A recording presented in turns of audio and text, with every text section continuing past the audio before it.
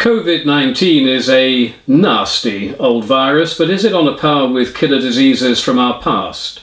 Is it the 21st century's version of the bubonic plague or Black Death, which killed up to 1 in 3 Europeans? Or is it, as some have suggested, just an unprecedented and especially virulent form of the common cold? I don't want to downplay this, and I do appreciate there is a potential for a truly catastrophic wave of deaths to hit us, but the reaction of the media is as though the catastrophic wave is already upon us, when the reality of the situation is a small increase in the average number of deaths, which may sound large in daily death statistics, but is a statistical irrelevance in a nation of close to 70 million people. Before I get into this, let me also say I understand the position our government has been put into. There were 2 scientific schools of thought presented to them, one from scientists at Oxford University and one from scientists at Imperial College. Oxford suggested it was not going to turn into the Black Death. Imperial initially suggested that without a lockdown, COVID-19 might kill 500,000 of us. So this presented quite a dilemma for our careerist political leaders. If they followed the Oxford report, which would have meant no lockdown, but they got it wrong and many people died, their career's finished. It's kaput, all over.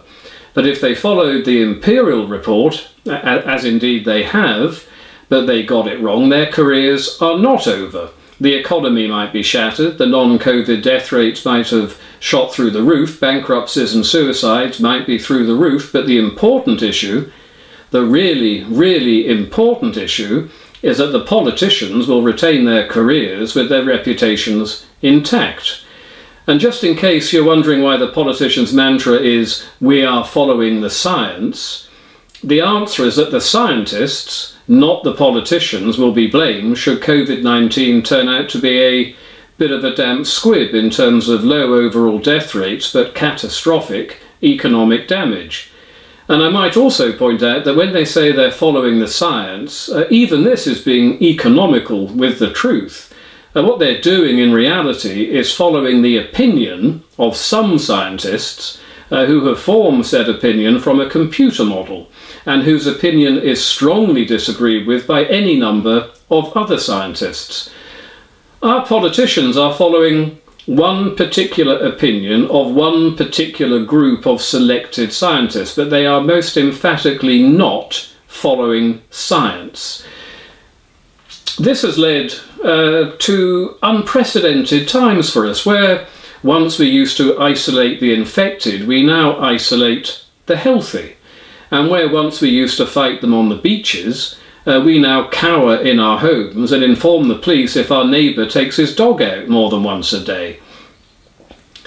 A national madness appears to have taken over the country, driven by a hysterical media whose grasp of reality and morality comes a distant second place to shrieking COVID-19 horror porn headlines in the drive for increased sales, which in turn pressurises our cowardly politicians who fear for their careers far more than they fear for the good health of their citizens. There are many unknowns in all of this, but there are also some knowns. And this should lead our ragtag bunch of right-on teenage journalists to ask a number of questions. But I don't hear any important questions being asked at all. Excuse me. For example, how reliable are the people behind the Imperial report? Have they been wrong in the past, and if so, to what extent? If they got it badly wrong and repeatedly wrong in the past, why should we believe them now? Are there any scientists in the Imperial team who might actually like a crashed economy because the destruction of capitalism suits their hard-left, neo-Marxist political beliefs? If so, is Boris Johnson aware of this reality? And it is a reality, by the way. We're guided by the WHO advice, the World Health Organization advice, to the point that YouTube will pull videos made by doctors who question said advice. But what is the WHO record to date? How good has their advice been? Is it not peculiar that for the first time in its history, the WHO is led by a man with zero medical experience? Is he personally unduly influenced by China? Are we even allowed to ask that rather pertinent question? Why are our airports allowing hundreds of thousands of people to enter Britain from countries with high infection rates? Does it seem logical or sensible to lock us all away whilst keeping the borders open? Over the Christmas period, 2,000 people a day were coming in from Wuhan. What happened to them all? Why are people flying into Heathrow today still not being tested upon arrival? Why are they politely advised to self-isolate rather than being forced into quarantine? Is there a link between higher death rates in London and open airports? We were initially told the lockdown was to allow the NHS to gear up in order to cope, but we now hear of near-empty hospitals in rural areas, unused Nightingale hospitals and city hospitals operating well within their capacity. So why are we still in lockdown? Why have the goalposts about ending lockdown been moved? We were told we must help save the NHS, but how will the NHS be funded in the future if the economy has crashed? Fewer taxpayers will mean less money for the public sector. Have our brilliant politicians really thought this through? We're told a vaccine is a long way off and may never be found. The common cold, by the way, is a coronavirus, and there's no vaccine for that despite decades of research. So without a vaccine, we need to use our own bodies to build a resistance to COVID-19. But how are we going to do that if we're not exposed to it? What will happen when we are finally exposed to it? Will we be locked down again and again and again? And will thwarting our ability to develop herd immunity lead to more deaths in the longer term?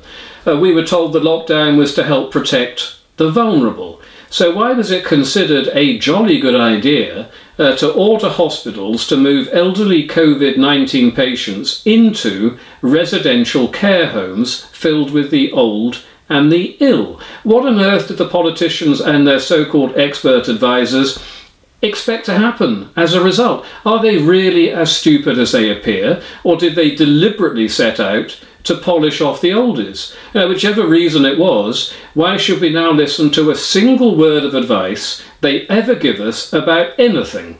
Anything at all. What's the overall death rate today? It's a very important question.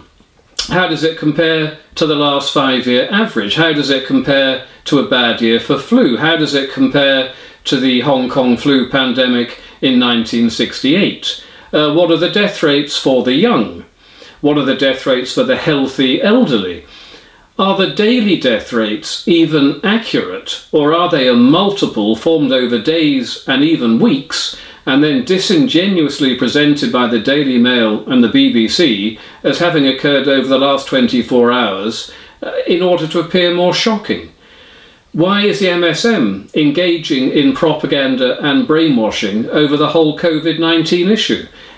Have they been instructed to comply by the government, or are they happy to do so regardless? And why would they be happy to do so? Is it because their own left-wing ideology and their distaste for free market economics makes them happy? How do we know that the infection rate might? How do we know what the infection rate might be if we were not locked down? Do we have any conclusive answers as to the numbers already infected? Was COVID-19 around for several weeks or even months before the lockdown? If it was, how many people carry the infection without even knowing it? Very few tests have been done, of course, but are the tests themselves reliable? What's the ratio of people dying from COVID-19 as opposed to those dying with COVID-19? Are doctors under pressure to list deaths as COVID-19 rather than death from influenza and pneumonia? If they are, why? Why are they doing that? And who told them to do that? How many deaths have there been this year from influenza and pneumonia? If the figure is higher than deaths from COVID-19, what is the explanation for the increase, and why is there so little fuss about it? Why hasn't a specific localised area with several thousand inhabitants all been tested for COVID-19 in order to give us a good idea of the real scale of the infection? How many deaths will result from heart disease, kidney disease, strokes, cancer, etc. As a result of cancelled medical procedures combined with people who are now too frightened to go to hospital? How empty are our hospitals? What's happened to all the patients, including mental health patients, amongst the 40,000 people cleared out in order to make way for the anticipated tsunami of COVID-19 patients? What's happened to all these people? Some, many, who knows, will have died. How are their deaths being reported, or have they just been forgotten about, their lives and deaths rendered just collateral damage in the war against the coronavirus? How does rural infection compare to high-density city infection? Is a lockdown for a city the wrong option for the countryside? What are the percentage chances of dying from COVID-19? If it's a tiny fraction of 1%, why are we destroying the economy and ruining the lives of the elderly, who would rather spend the remaining time they have left seeing their grandchildren, being taken out to a pub for lunch, rather than locked in their care home rooms, alone and miserably unhappy? And despite being virtually immune to COVID-19, many teenagers are too frightened to leave their homes for exercise because they are being deliberately terrified by the incessant and mawkish fear-mongering from the obscene and hysterical mainstream media, personified by the ghastly Piers Morgan, who has excelled himself in driving a bullying hysteria to a level never seen before in Britain. And thank God Piers Morgan wasn't around in World War II encouraging the troops and downplaying danger in his own inimitable manner.